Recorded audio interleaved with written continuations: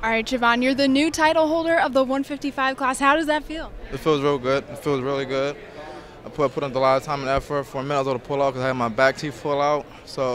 And I know he was a southpaw. And last time I saw him fight, he broke the dude's jaw, had a wire it shut. So I was gonna pull out for hesitant because I didn't get my back teeth. They put my back teeth out. So I was like, you know what, just forget it. We're gonna go out. So. Well, you drew some blood on him today. Tell me a little bit about the fight. It was. Well, I try to do the angle where you come down like that to come across. Fortunately, he did it good. He came in with a nice spinning one, just like that, hit me right. And I guess that kind of woke me up. It was like, you got to do something, man. You're going to lose this fight. So I knew he had a lot of power in his hands. So I really try to keep to my right because he's a southpaw. So his left is his dominant hand, so I really keep to the outside with that. What were you looking to do? I mean, did you think it was a pretty good matchup coming into it? I think it was a really good matchup. I think it was a good matchup.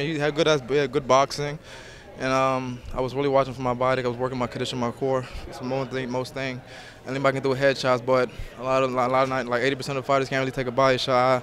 I learned it from my last two title fights. I was winning the fight, but body shots and I lost them. And that was in the fourth round, so I learned from those previous fights. What do you think about these fights?